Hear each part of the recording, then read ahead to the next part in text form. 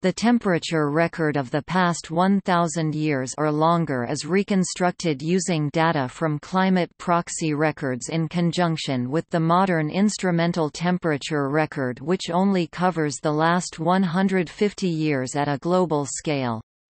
Large-scale reconstructions covering part or all of the first millennium and second millennium have shown that recent temperatures are exceptional. The Intergovernmental Panel on Climate Change Fourth Assessment Report of 2007 concluded that average Northern Hemisphere temperatures during the second half of the 20th century were very likely higher than during any other 50-year period in the last 500 years and likely the highest in at least the past 1,300 years.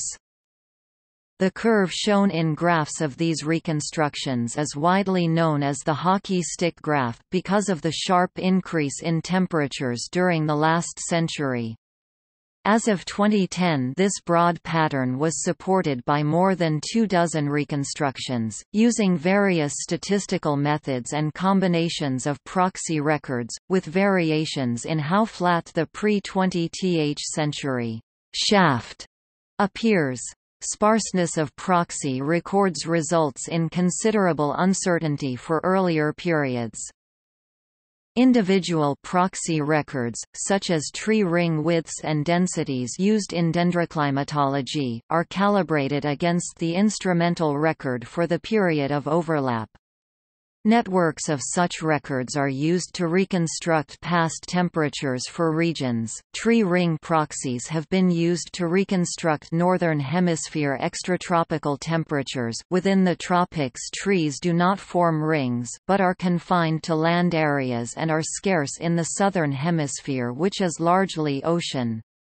Wider coverage is provided by multi-proxy reconstructions, incorporating proxies such as lake sediments, ice cores and corals which are found in different regions, and using statistical methods to relate these sparser proxies to the greater numbers of tree ring records. The composite plus scaling (CPS) method is widely used for large-scale multiproxy reconstructions of hemispheric or global average temperatures. This is complemented by climate field reconstruction (CFR) methods which show how climate patterns have developed over large spatial areas, making the reconstruction useful for investigating natural variability and long-term oscillations, as well as for comparisons with patterns produced by climate models. During the 1,900 years before the 20th century, it is likely that the next warmest period was from 950 to 1100, with peaks at different times in different regions. This has been called the medieval warm period, and some evidence suggests widespread cooler conditions during a period around the 17th century known as the Little Ice Age. In the hockey stick controversy, contrarians have asserted that the medieval warm period was warmer than at present, and have disputed the data and methods of climate reconstructions.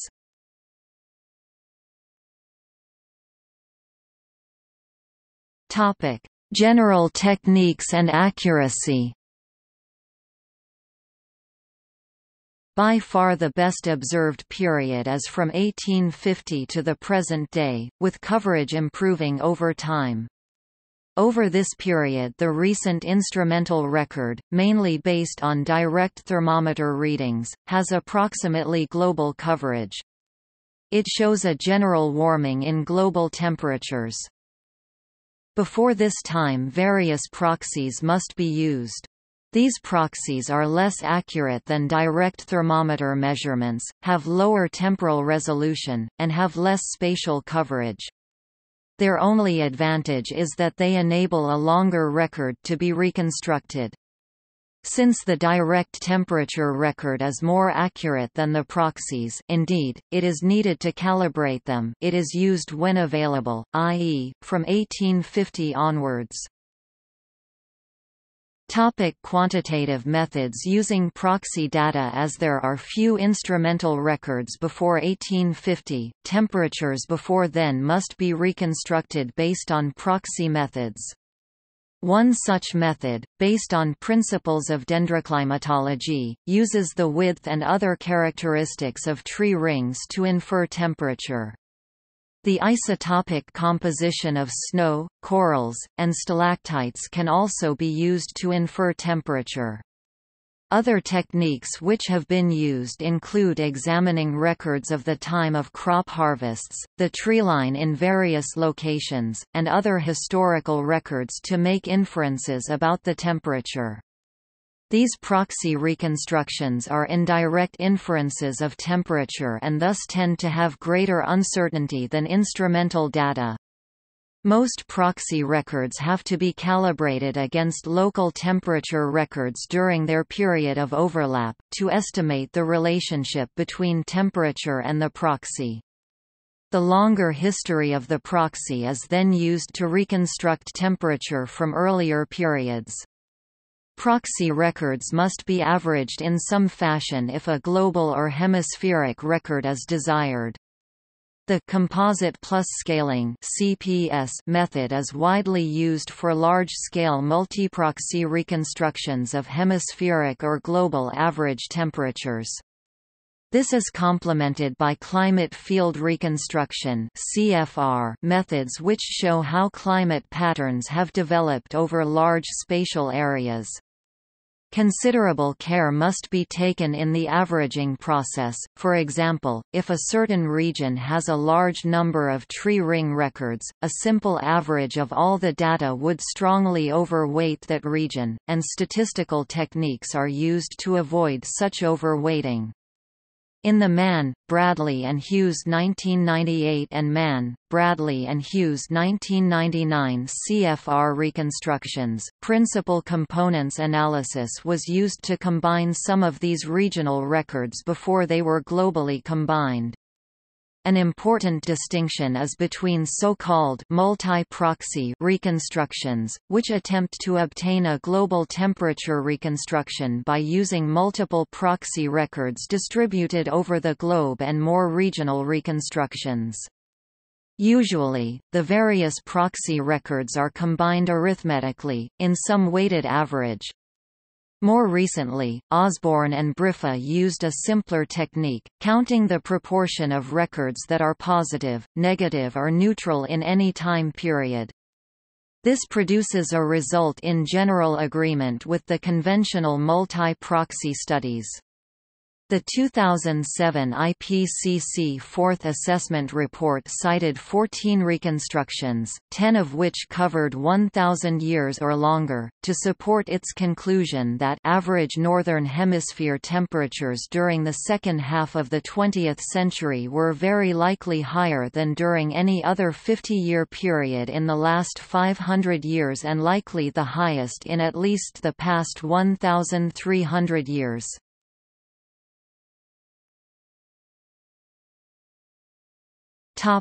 Qualitative reconstruction using historical records.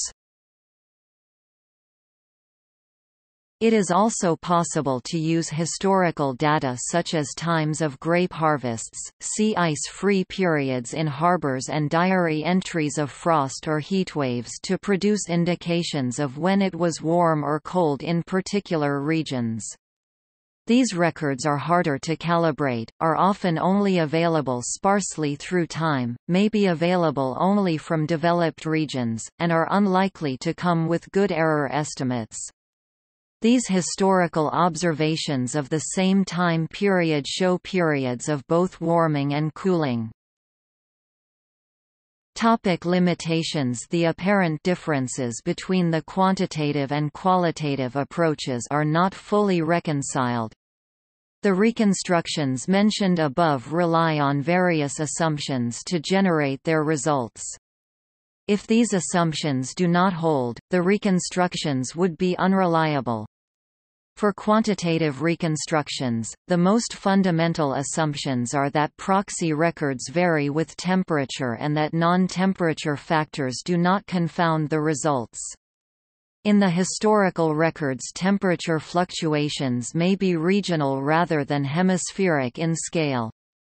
In a letter to Nature, Bradley, Hughes and Mann 2006 pointed at the original title of their 1998 article, Northern Hemisphere Temperatures During the Past Millennium, Inferences, Uncertainties, and Limitations, and pointed out more widespread high-resolution data are needed before more confident conclusions can be reached, and that the uncertainties were the point of the article.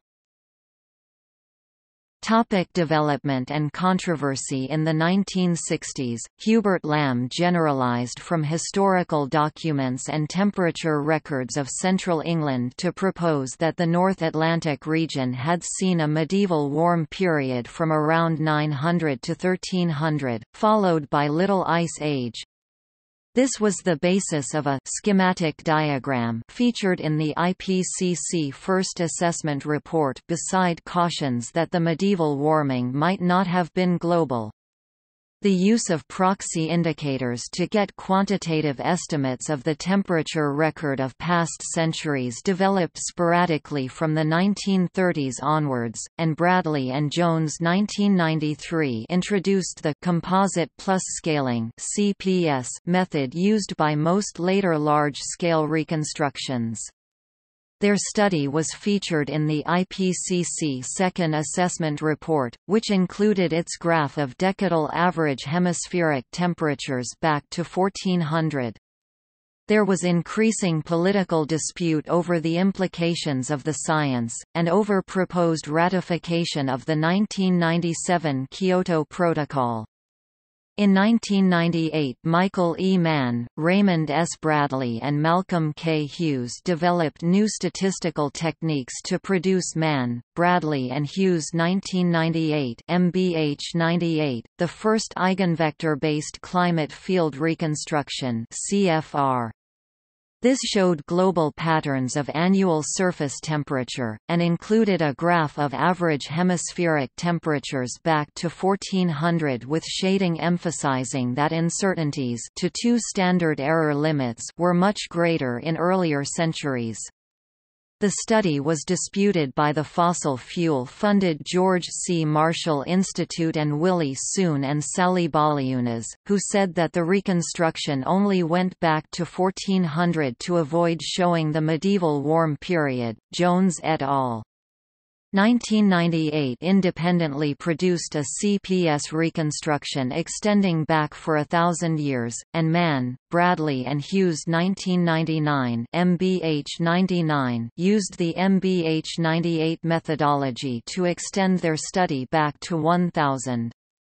The term hockey stick was coined by the climatologist Jerry Malman, to describe the pattern this showed, envisaging a graph that is relatively flat to 1900 as forming an ice hockey stick's shaft, followed by a sharp increase corresponding to the blade. A version of the MBH99 graph was featured prominently in the 2001 IPCC Third Assessment Report (TAR), which also drew on Jones et al. 1998 and three other reconstructions to support the conclusion that, in the Northern Hemisphere, the 1990s was likely to have been the warmest decade and 1998 the warmest year during the past 1,000 years. The graph was featured in publicity, and became a focus of dispute for those opposed to the strengthening scientific consensus that late 20th century warmth was exceptional. When the IPCC TAR was still in draft, Fred Singer held a press event saying, "We don't accept this," with Widjorn Carlin, who alleged that MBH99 showed neither a medieval warm period nor a Little Ice Age, an inaccurate claim echoed soon afterwards by John Lawrence Daly. In 2003, as lobbying over the 1997 Kyoto Protocol intensified, Soon and Baliunas published a paper claiming greater medieval warmth, and on this basis the Bush administration Chief of Staff Philip Cooney deleted references to climate reconstructions from the first Environmental Protection Agency report on the environment. The paper was quickly dismissed by scientists in the Soon and Baliunas controversy, but on July 28, Republican Jim Inhofe spoke in the Senate speech citing Soon and Baliunas to claim that man-made global warming is the greatest hoax ever perpetrated on the American people. Later in 2003, Stephen McIntyre and Ross McKittrick published McIntyre and McKittrick 2003 disputing the data used in MBH 98 paper. They were given extensive publicity, and met Inhofe as well as making a presentation sponsored by the George C. Marshall Institute and the Competitive Enterprise Institute. In 2004, Hans von Storch published criticism of the statistical techniques as tending to underplay variations in earlier parts of the graph, though this was disputed and he later accepted that the effect was very small.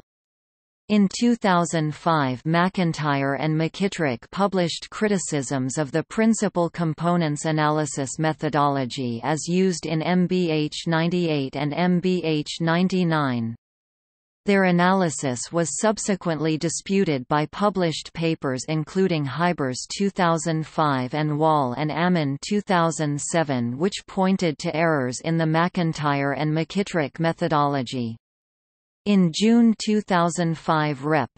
Joe Barton launched what Sherwood Boehlert, chairman of the House Science Committee, called a misguided and illegitimate investigation into the data, methods and personal information of Mann, Bradley and Hughes. At Boehlert's request, a panel of scientists convened by the National Research Council was set up, which reported in 2006 supporting Mann's findings with some qualifications, including agreeing that there were some statistical failings but these had little effect on the result. Barton and U.S. Rep. Ed Whitfield requested Edward Wegman to set up a team of statisticians to investigate. The Wegman report supported McIntyre and McKittrick's view that there were statistical failings, but did not quantify whether there was any significant effect. It included an extensive network analysis which has been discredited by expert opinion and found to have issues of plagiarism.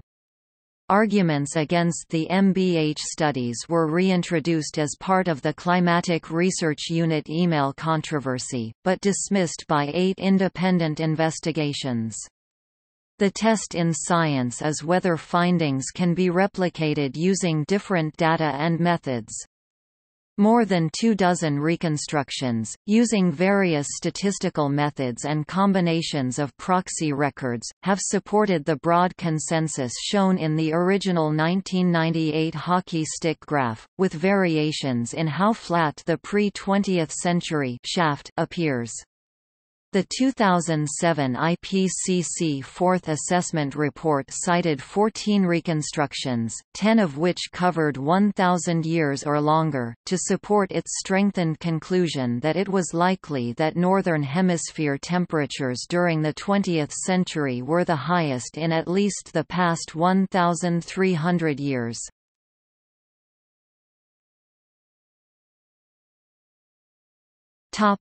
See also CLIWOC – Climatological Database for the World's Oceans. Dendroclimatology. Table of historic and prehistoric climate indicators.